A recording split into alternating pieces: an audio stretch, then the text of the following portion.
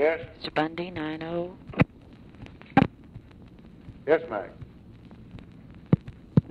Yes, Mac. Yes, Mr. President. Yeah. Yeah.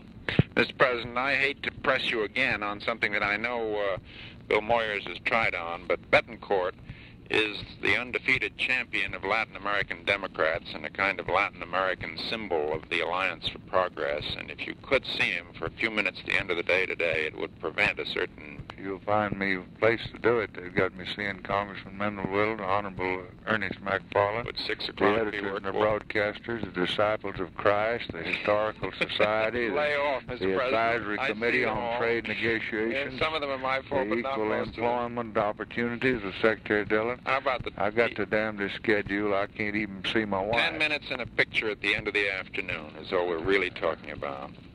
I wouldn't be through with McFarland before 8 o'clock. I'll have to take him to dinner with me. They've got him in It would here. be extremely wise to have a cutoff on McFarland so that you didn't have to do that. I can't do that, though. Do I just have to see Betancourt?